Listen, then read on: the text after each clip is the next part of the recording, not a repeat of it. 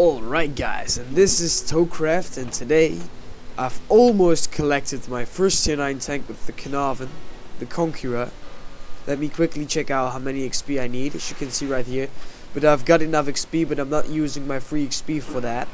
I'll explain that later to you guys, because I will need my free XP for some other projects.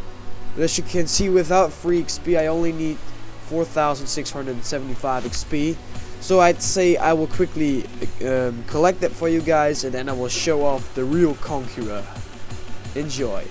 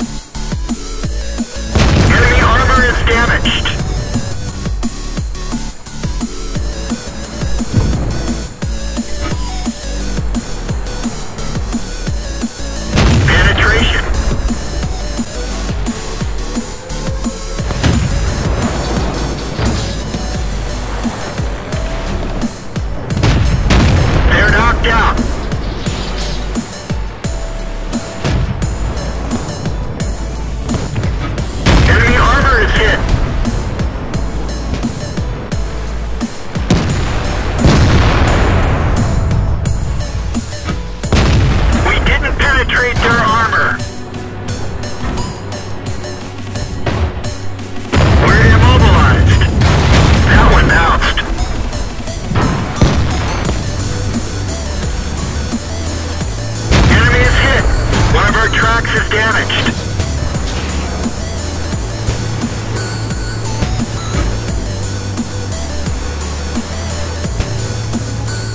Enemy armor is hit.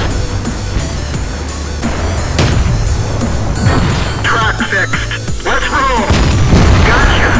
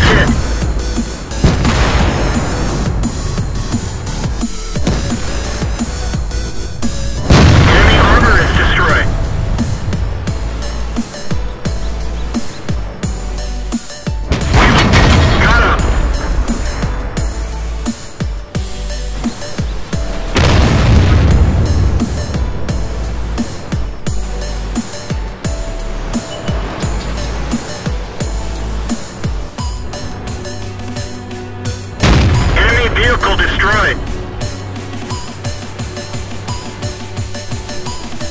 Penetration.